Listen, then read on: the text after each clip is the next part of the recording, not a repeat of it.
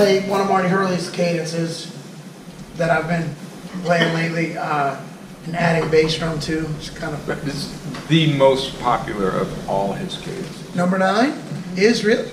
It's like this Phantom Regiment street beat of the 70s and 80s. Wow. Okay. It identifies with that drum corps.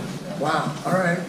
Yeah, and it's a fun cadence, and it's a little challenging too because it shifts from triplets to 16th notes. And people say, how much should you practice? You know, and one saying I say, practice till, you know, not till you get it right, till you can't get it wrong.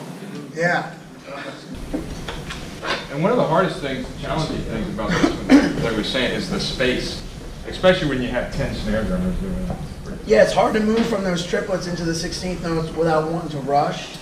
And then with this one, what I've done is I took the Steve Gadd concept of adding bass drum, and I shed it, and I added bass drum to this one. So we're going to play it once without Pretty cool. bass drum. And with a hi-hat. And I'm going to add bass drum and then bass drum hi-hat.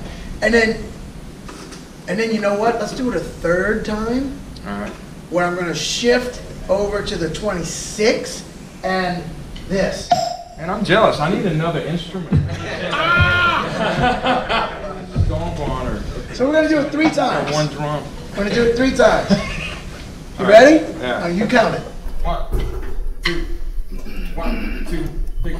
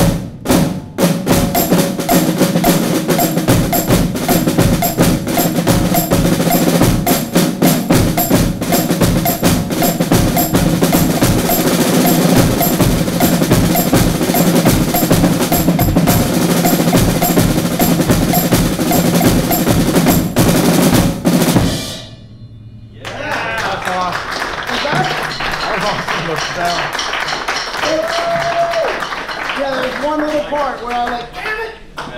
Play the roll part again. Let's play the roll part. All right. Right on the roll part. 1, 2, 3.